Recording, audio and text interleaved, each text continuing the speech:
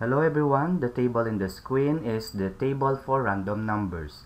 This is used to determine how to get the sample participants from the total number of population. So here's how to use this table. Number 1, for example, we have a population of 700 BSN students, and each student has been assigned a number from 1 to 700.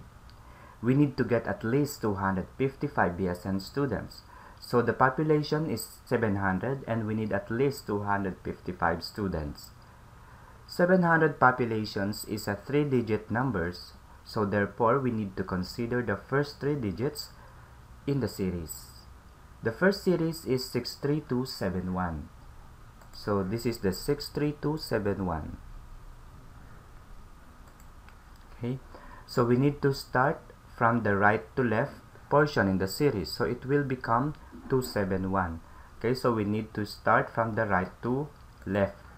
So this is ones, tens, hundreds. So the sample would be 271. Okay. Third, close your eyes and randomly pinpoint your finger on the chart and check what numbers you pinpointed. That will be your random start number. For example, you have chosen 46276 in the first column. Okay, 46276. So here's the 46276. So your random start is 276. Okay. Your first sample respondent is numbered 276. The next is 363 from the series of 55363 and so on and so forth until you complete the 255 sample. Okay. So 46276, next is 363, 393, 186, 726. Okay. Fifth, since your 12 and 13 random numbers are 711, 990, remember our population is only up to 700, so we skip these two numbers and proceed with 452. Okay, so as you can see, 628, 649, 271,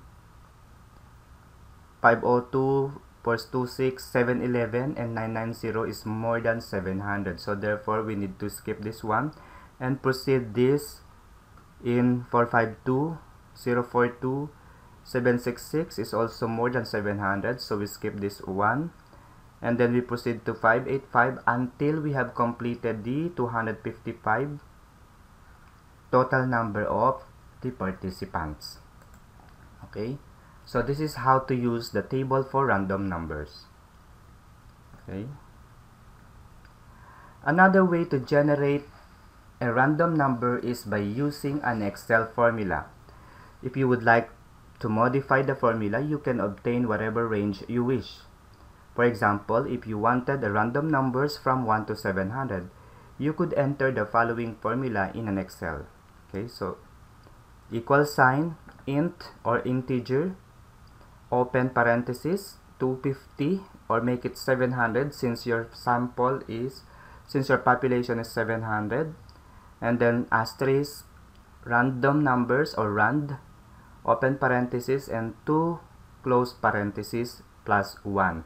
Okay, so let's apply this one. So our population would be 700. Okay, so 700. Okay, so the first random number is 37. So if you're going to copy this one, Control C, and then paste this here, it will become 319, paste, 409, paste, 61, 39, 430, 188, and so on and so forth. So just by using the Control C and Control V from the keyboard, and you get the random numbers. So this is the two ways how to determine the random numbers in determining the sample from the population. Thank you.